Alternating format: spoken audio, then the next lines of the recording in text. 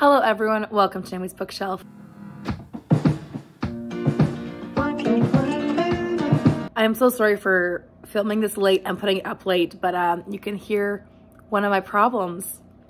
Anyways, we are getting into the end of October wrap up, and also I need to film my mid-November wrap up. So we're just gonna do them all in one video. I feel like that might just be a little easier for me, especially with my voice not coping very well. So at the point of last time, I had finished 2 of the 3 prompts for Victober.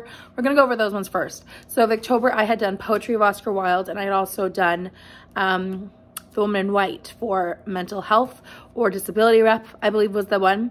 But I did do these other ones as well. So first of all, I read the Memoirs of Sherlock Holmes by Sir Arthur Conan Doyle.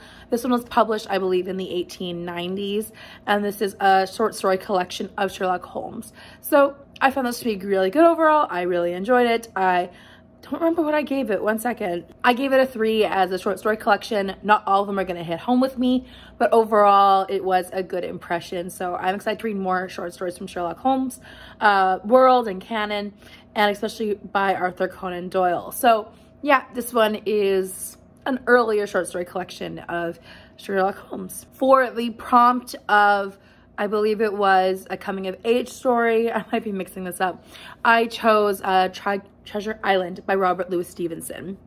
I read this one with Emily from Novel Novels, and we both had different experiences. I found this one to be very engaging and very quick. The problem with it was at points it was too quick.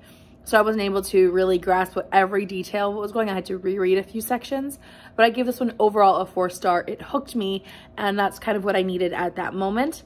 And I do think that this is a really great story to go back and revisit. I don't think this is a children's book. I think this is like a YA book based on, you know, the content, but I do think that handled appropriately, it's great for all ages. So I think it's a really fun, interesting treasure hunt story. The last one I read for Victober was The Mayor of Casterbridge by Thomas Hardy. I did it. I read a Hardy, and I am so proud of myself because I am not a depressing, loving reader. I like my books to be happy and joyful and super fun, and that is not this by any standard. I am giving this one a 3, so it's not a bad book. I was actually in a moment where when I tried picking this one up, I had picked up The Secret Agent and Brideshead Revisited, and both of them I was like, I am not feeling this, so I've chosen to DNF them and unhaul them, as it was just not working for me. I read, I think, a third of The Secret Agent, and it just wasn't working for me. And so I was like, maybe this will work, and instantly I was hooked. So it was doing its job. It got me invested, and even though I am not a depressing loving reader, I did enjoy overall the storyline. I just felt like it was too sad, and I know that's a Hardy thing, so I am hesitant to pick up more of his work just because I know my sadness threshold and I do not like it to go below too much. But I am interested to pick up I can't remember the name right now, but I'm not interested in Tess of the D'Urbervilles. I'm not interested in that one. I'm not interested in Jude the Obscure. None of those I am interested in because it just sounds like this is way more happy than those ones, and that's not a good standard for me. So I did read this one, and I gave it 3 stars, and thank you to Victober for helping me to pick up my first Hardy. And hopefully, not my last Hardy. I'm hoping I will enjoy more, and I can't remember what I'm thinking is, but I will put a picture up here of the one I'm thinking of that I do want to read still. And the other ones I'm thinking of just getting rid of because I don't know if they're gonna be my cup of tea. I actually read another Victober book and I forgot about it. That was Dracula. I read this one and I read it for the watch and read prompt. So I did a whole vlog about my thoughts of this chapter by chapter, and I will link that for you if you are interested. But then I also watched the very, very old, I think it's 1940s version or 30s version of Dracula, and I found that to be a very interesting interpretation. I also started to watch the 2020 version by the BBC, and I had to turn it off. I could not last more than 15 minutes because it was just too horror. It was so creepy and so gross, and I was like, I can't. So I moved on. But I'm happy to say that I read this and I am giving it a 4-star. I really actually enjoyed this one. And I think because I'm such a more, I don't know, well-rounded reader, or I'm a well-rounded classics reader now, that this one was able to get a better rating from me. So yeah, really enjoyable actually, as this follows some vampire hunters as they are trying to get Dracula, and how he's trying to foil their plans, or he's trying to thwart them. It was interesting because the 1940s version was very much vampires as opposed to vampire hunting. Very different perspective, which I thought was interesting. But yeah, really enjoyed this one. I would recommend rereading it if you've never enjoyed it before, but you are now more into classics. So that's something I would recommend. I ended up reading 2 Christies in October, one of which was The Secret Adversary, and this one is the final Tommy and Tuppence book that I needed to read. So this marked off a series of mine to read. This one was good, but I definitely felt like it was a little far-fetching at points. And it was a little, I don't know, it just didn't feel quite right for me. And I felt like some of the things were really obvious, and some of the things were just maybe as me observing a lot, but at the same time, it got a 3. So not a bad thing, but this is the final book I had to read in the Tommy and Tuppence series. So that series is done and off my to-read list. And I am happy to say I've read all of Agatha Christie's 1 series. I have finished 1 complete series of hers, and that is a good thing. I also unexpectedly saw that our local theater was putting on The Mousetrap. So I went with my friend, and it was just so much fun. I had watched a YouTube version before, so I knew what had happened, and I like watching the plays better. And so when I went to watch it again, it was really cool to watch it and know who done it and all the things. It was really fun, and I actually really enjoyed it more the second time because it was in person, not just on a screen. And I would recommend going to The Mousetrap if you can, or finding the version online like I talked about.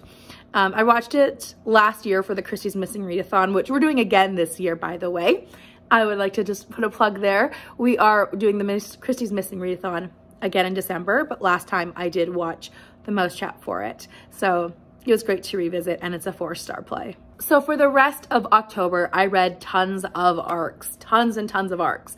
I have been on an arc binge in the last few months. I think I've read like 12 within the last 2 months, and I still have more I need to read this month.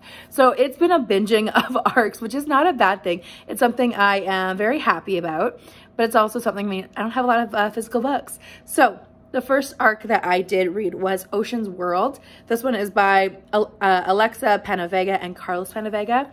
These two were reality stars, and they have written a couple books together. This, I think, is their first children's book, and it's about the ocean and the animals there, the different kind of shells and where they come from.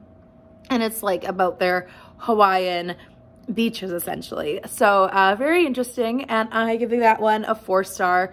I didn't love the story content, but I did enjoy it, and I also loved the explanations, like there were little factoids on each page about certain animals, which I thought was really great. So yeah, definitely recommend that one. And I also read Frank Sinatra and the Mafia Murders, which is a very different turn than Ocean's World. But this one is by Douglas Thompson and Mike Rothmiller. So this one is a nonfiction about Frank Sinatra and how he was involved with the Mafia. It's as simple as that, but at the same time, there were so many things I didn't know. Like, I loved Frank Sinatra growing up. I loved his movies and his music, and my friend and I would have like sleepovers. We went up to like 16, 17, 18, and we would be like, I'm bringing Frank, you bring the snacks, because we'd bring Frank Sinatra movies. So it's just really something I've never looked into, but I didn't know he wasn't a greatly admired person from Hollywood, so I knew that much. But this really shone the light on what he was like and all of his family things, how his friends were treated. And Sammy Davis Jr. got a short end of the stick in a lot of ways. Racism was high. And it was just really interesting. I really enjoyed learning about Frank Sinatra through this path of his life and how it's connected to crime. So that one got a 4-star from me, and I would recommend it a lot. Another arc that I read was The Woodville Women. This one is by Sarah J. Hodder. This one is about the 3 women named Elizabeth Woodville, or Elizabeth in that Woodville family line. So, of course, we have the first one who was married to, oh goodness, I'm going to forget, Edward VI. He's an Edward, Richard III's brother. And then also her daughter who married Henry VII. And then her granddaughter through a different line who was in the court of Henry VIII. So all 3 were named Elizabeth, and I thought it was a really great look at history and that particular time in history and how these women survived and how they impacted their surroundings and how the people around them saw them and how they were treated during that time era. So I thought it was a really interesting book, and I really enjoyed learning about the Tudor era and just before, like, the end of the War of the Roses through this period. So highly recommend The Woodville Women. I also read The Pirate's Wife, which is now out. I think it came out November 7th. And this one is about Sarah Kidd, who was the wife of Captain Kidd, and how she got into her marriage because she definitely had some struggles along the way. But then also how she was the wife of a pirate, how that impacted her life, and how it also impacted her life after the fact. It was not a long book, but I felt like it was really engaging. It talked about how Sarah was married to so many men and how they all died. But it was very interesting because it talked a lot about her strength and her tenacity and what it would have been like to be the wife of an outlaw or a criminal, and how that would have impacted her social standing from the beginning of the book to the end. And I really enjoyed this look at piracy through the eyes of their home life, their families. So I would really recommend this one. And this one is by Daphne Palmer Geanacopoulos. I butchered that, I'm sure. I'd recommend picking it up. It is fantastic. That one also got a 4-star. I also finally finished, after many, many times of talking about this book, The Woman of Rothschild. This one's by Natalie Livingstone. This one is a book about the Rothschild family through only the eyes of the women, essentially, or through their lives. And I thought it was really cool because, well, one, I don't know anything about the Rothschild family. I know nothing. So I was really learning about new history to me. But then I also found it really fascinating to learn about a family through the women who typically are told to be quiet and sit down and not engage themselves in business. So very cool, very fascinating. And I was just reading another book, a nonfiction. Actually, I have it on my list here that you'll see soon. But I was reading it and it was like, this person's money was managed by the Rothschilds. And I was like, I know that now. I know who they are now. So it was really cool. But yeah, I would recommend this one.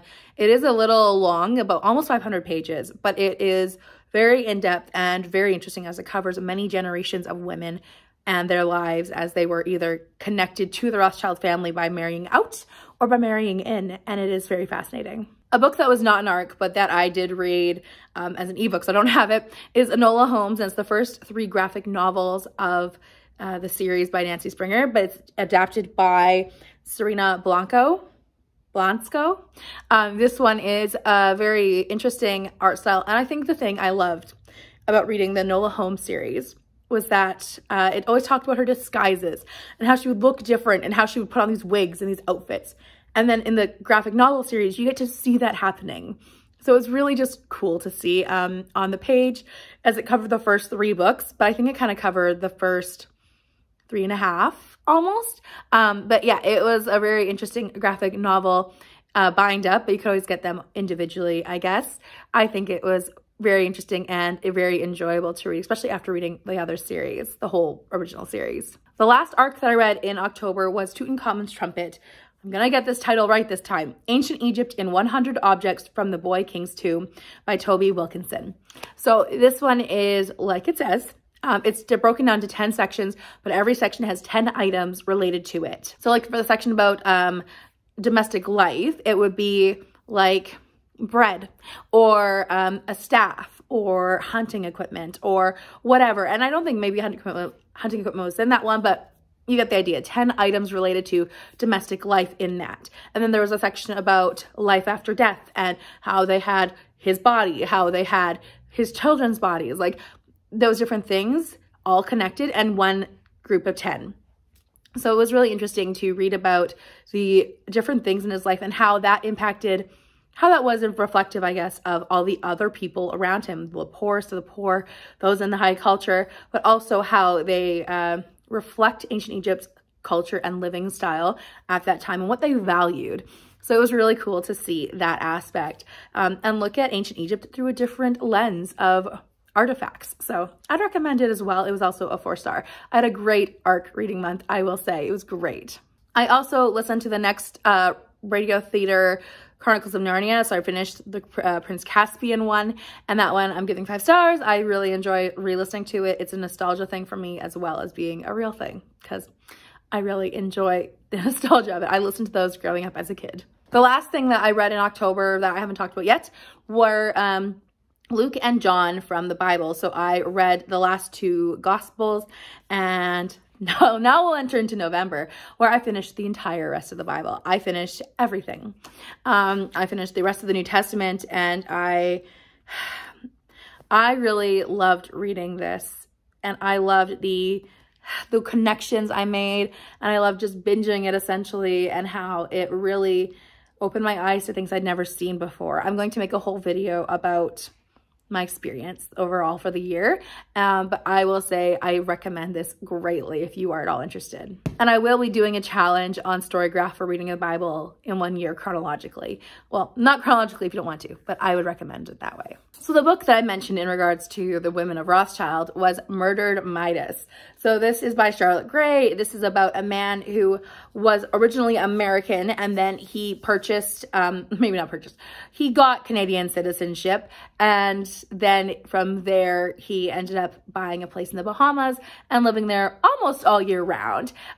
His name was, what was his name? Harry Oakes. So he had a gold mine in Canada, and then he was very, very wealthy. This talks about his becoming wealthy, about his family, and then going down to the Bahamas and then getting murdered in the Bahamas. And then the aftermath of the case.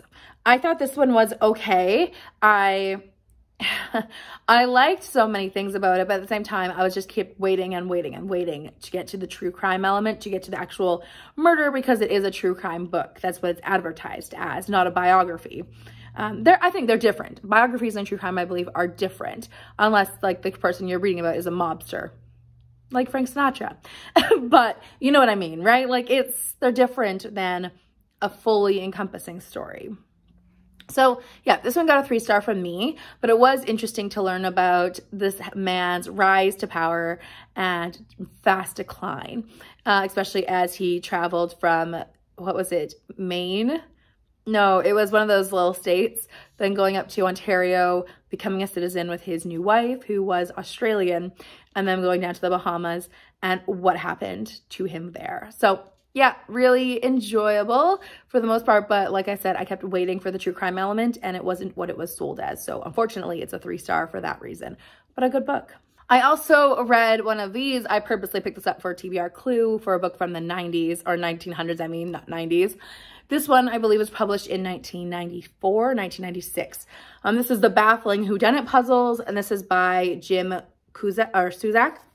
This one is really short. It's like 95 pages. But my problem with this series, they're always going to get a 3-star from me, I think, because you have to have intentional knowledge to go into this. So like one of the cases was like, oh, what about this? And it's like, that person doesn't have the right information, so that's not the victim, like that's not the suspect. Like, but I don't have the right information. So how is that practical for me solving this book? So some of them were interesting. Some of them are really obvious. But then some of them were like, you must know this, this, and this. I remember one from the previous one was like, you must know football signs. It's like, seriously? I don't know football signs. I don't watch football. But yeah. So overall, it's a really interesting idea. But I think there are better ones out there. So yeah, 3 stars for this one. I also listened to an audiobook, which is called, Fitness for Everybody. And this one's by Meg Boggs. This is by a woman who has been looked down on for her being a plus size body for so long. And she talks about in this one how she grew to love her body, but also how she got into powerlifting and how fitness is for everyone, no matter your size or your shape. And it was very good. I really enjoyed it. It gets a 4-star from me. And it's a pretty short listen too. I really enjoy that she was really honest and open about her struggles with her body image, but then also how raising her daughter and after the fact going through postpartum depression and mental health and how that impacted her life as well. So I would really recommend it if you're wanting a fitness book that's really inclusive and talking about how to be healthy and to embrace yourself. Really recommend it. I enjoyed it a lot. And it was like a 3-hour audiobook. So yeah, fitness for everybody. I have also since taken out of my library 2 more of these little kid books. So these are both ballet books, and I have a little issue with them. So this one, Swan Lake, it ends very sad. But at the same time, I don't remember, yeah, it kind of was like, oh, they're in love, and then that's it, and then they die in the end. I was like, I'm sorry for spoiling the ending, by the way. You didn't know. But yeah, so I kind of kept true to that. But I was like, this was okay. So I gave this one a 4-star because of that. And then Sleeping Beauty. I had a problem with this one because I gave this one 3 stars. So these are not like the other books where like they were just pictures. They have like actual story being told. And I really struggled with this one because this is Sleeping Beauty. And I feel like one of the big things about Sleeping Beauty is that she is kissed without consent. And I have been a huge advocate for consent my entire time in childcare. Even when it comes to little things like holding hands or to, you know, taking someone's toy. All of those things are really important to me because consent is huge as the person grows and becomes an adult. So this one did not negate anything about the fact that she is kissed without consent. And it did say, oh, that when in 100 years she'll meet, or her true love will see her and then come and like kiss her and wake her up. And I was like, I wish that this message, I know it's a classic, but I wish it had been changed to acknowledge the fact that the consent was not there. And I know it's a difficult thing because it's like, yeah, well, it's a classic and yeah, that's the original story. But I also am like, that kind of needs to change in this modern era. So yeah, 3 stars for Sleeping Beauty. I also read Murder is Easy. This one I am giving 4 stars. This is the 4th Superintendent Battle book, and I enjoyed it a lot. I knew going in that Superintendent Battle would not be present very much, and I was right. He appeared with like 30 pages left in the book. But I enjoyed that the twist it took. I at one point was thinking along the right path, and then I'm like, no. And then I was like, no, that's gotta be that person instead. So I was 100% fooled, I'd say, except for maybe 99% fooled. And I enjoyed this like twist. It's very much more like a thriller than a normal cozy, as it's about these people in the village who are getting killed off. And yeah.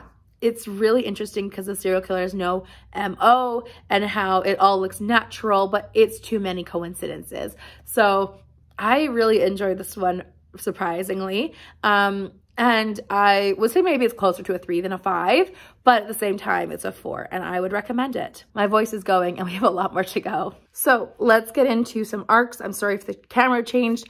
My phone died or was overfilled. So first arc was the battles that created England 793 to 1100. And this is by author Arthur C. Wright. This one is what it says it is. It's about all the battles that happened during that era and how that created the borders of England, essentially. So these are some of my nonfiction November books. I really enjoyed learning about the battles of England during that time. I've done a lot of learning lately about that, a lot of books, about a lot of lectures, different things about the medieval era. So I thought this was a really interesting look at that, specifically about the battles and how that was impacting different movements of groups of people or troops or however that worked out. So interesting book and I would recommend. All right, I also read Super Spy Science. This one's by Catherine Harkup. And this one is about the science of James Bond. Each chapter was called like 001, 002, 004. Like, it was really fun. But each chapter, I think, because I'm not a massive Bond fan, each chapter covered, I think, an individual movie in a way. Like, it talked about one title of a movie and then one item and covered books, like all of elements from all of the movies and all of the books. Like, one was about his mental health, or Bond's mental health, which should be shattered, by the way. Or how guns were used, or weaponry, secrets, or government influence, or all these different things, or each in their own individual chapters. And I found it to be an interesting look at that, and I gave it 4 stars. I love Catherine Harkup's writing and how she takes characters from Shakespeare and sees how they die, or how she takes the poisons of Agatha Christie and looks at them, but also now how she did James Bond and seeing if it's practical, which I hate to tell you, it's not. Then I also read Meet the National Animals, and these are fun animal facts from around the world by Catherine Vernich, or VH. This one is a kid's book, and it talks about national animals from multiple countries. So each page was like, the camel is the national animal of this one. I can't remember which one it was, but like, let's say the flamingo. The flamingo is the national animal of the Bahamas, and the flamingo's joining the party, and like fun things about the flamingos. So really cool stuff about it. And I thought that was really interesting as a kid's book to look at animals, but also look at our wonderful world and how, I don't know how varied all the animals are and how we need to appreciate them all. Then I also read the Enola Holmes, the 2nd graphic novel book, which was following the 4th, 5th, and 6th actual books in the graphic, in the Enola Holmes series. Sorry about that. This one I give 4 stars. I enjoyed the art style, like I said, showing her different outfits and her disguises. And my trigger thing from book 6 was in there, obviously, because it's a big plot point, and I did not like it. So in the 6th book, there's a woman who pretends to have an illness and does not. So that was something I think is worth noting.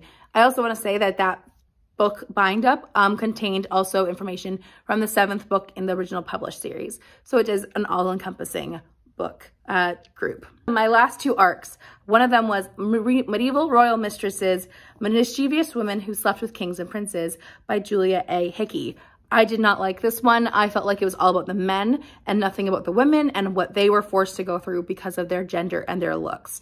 I also thought that it was very disappointing in how every single was like, oh, this lady, and how she lived here, and then the men and the men and the men. I was like, this is not what I signed up for. So disappointing, and I gave it 2 stars. My last arc was The Hidden Prince by Tessa Afshar, 5 stars, fantastic. This one has migraine rep, so excited. And this one's about a woman who has to flee from her life, from Babylon, and she ends up entering into a very important situation. I think you should go in knowing no more and enjoy the ride, because it is a fantastic ride. Love Tessa Afshar, and so fantastic. Okay, the last couple books I had were, one was my first book for Historathon, and that one is Shakespeare's Dark Lady, The Lost Story of Amelia Bassano-Laner. This one is by Sally O'Reilly, and this was like 35 pages. It was okay. It was not good, which I didn't expect it to be great. So it's just about a potential muse of Shakespeare. That's all it was. And the last book I have is The Love Poems of Rumi. This one's translated by Nadir Kalali, and this one was fantastic. Thoroughly enjoyed it. 4 stars, poetry collection. I tabbed some poems which were my favorites, and I think that the art in here was beautiful to go along with each poem, and it was really a great read, and I am so excited to read more. I actually have some up for my library now. One more thing that is that I am reading, and I failed to do my buddy read with Nikki and Berna, and I am making progress, Berna and Nikki, I promise. So I am now this far, and I'm on chapter 45, I think, actually. So I am making progress on The Leopard by Joe Nesbo, and I will be finishing it this week. I am guaranteeing myself I have a finished book, because this is my last TBR Clue book. So that is something I am working on, Nikki and Berna, I promise. So that is it for all of the books I read in the last half of October and the first half of November. I'm sorry if I'm going fast now. My storage is about to die. Thank you so much for watching. Please let me know what you read for the end of October or for the beginning of nonfiction November, or what you are planning on reading. And if you're just taking it easy, what are you reading? I'm excited to know. Thank you so much for watching. Bye for now.